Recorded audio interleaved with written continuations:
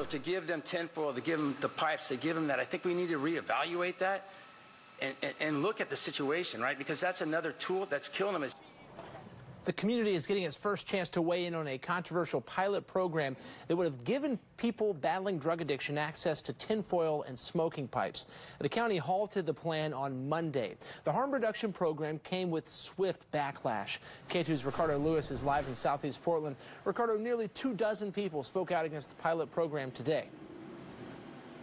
There was a lot of testimony today, mainly coming from people who are recovering addicts themselves, and they say this program would have only made the addiction crisis here even worse. Commissioners coming face-to-face for the first time publicly today. As far as the eye can see in downtown Portland, you'll find someone lighting up a piece of tinfoil or looking for their next fix.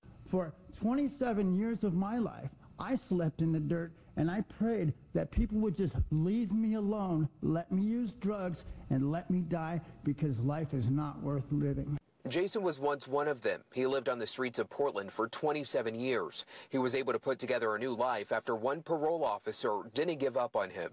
And then one day I was like, Jason, this problem is not going away until you do something about it. He testified to Multnomah County commissioners on Thursday, now as a recovery mentor. He's speaking out against the now suspended $80,000 pilot program to provide smoking kits to people battling addiction. Kristen Olson's sister is one of the people the county thought they could help with this.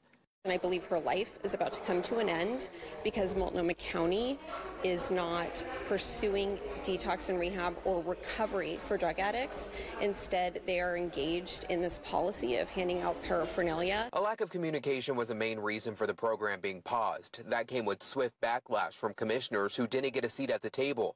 Commissioner Sharon Myron and Chair Jessica Vega Peterson went head-to-head Thursday after Myron questioned the chair's leadership skills. I don't think that putting the blame on the health department is a healthy way to lead. I think that we can do better. I'm happy to say that I, made the decision to approve the spending of this money for these supplies. Where the follow through didn't happen was on the next steps of engagement, and that's why I want to be very transparent about that. So I'm always willing to take responsibility for the steps.